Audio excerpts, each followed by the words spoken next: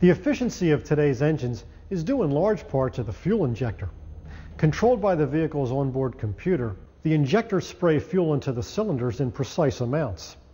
Most engines today are equipped with multi-port fuel injection, which uses one injector for each cylinder. The injectors are mounted in a rail located on the intake manifold. Faulty injectors can cause a variety of symptoms, ranging from hard starting to hesitation.